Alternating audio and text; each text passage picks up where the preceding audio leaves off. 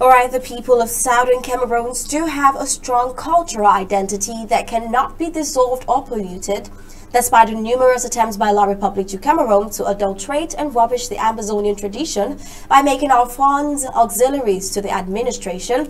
The tenets of the heritage of the people of Southern Cameroon's Ambazonia is still intact. Undaunted reported a week ago about the traditional official mourning ceremony of the fallen king of Makan for Ngwafo III, where culture was showcased. Well, this time around is the Nkwame Fons Palace hosting the Festival of Heritage, Arts and Culture 2022.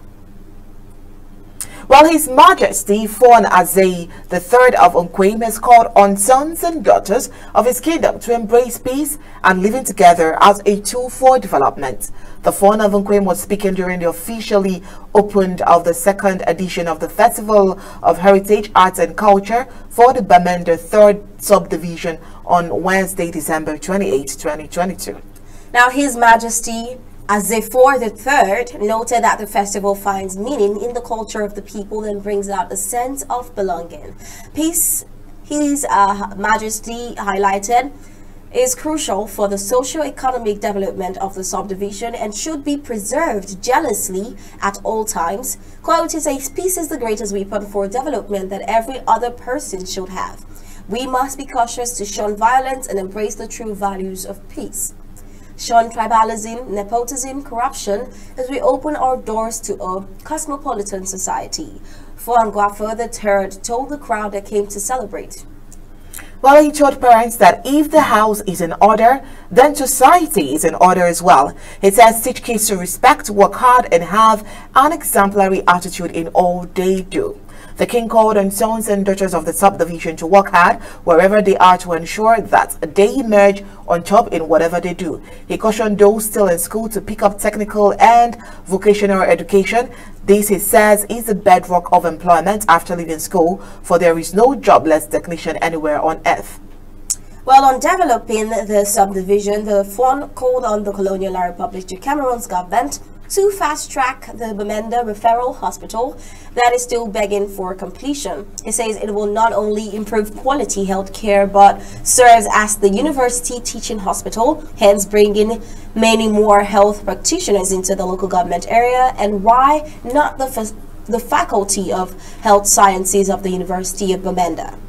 The traditional ruler also called on the powers that be to improve the road infrastructure in and around the palace to increase accessibility and trade.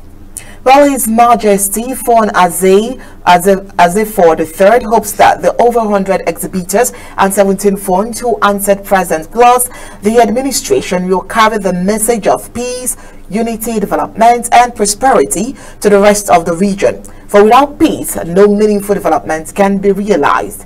He has called on all sundry, born or living in Nkwame to adopt Republican values that can help push the fundum forward.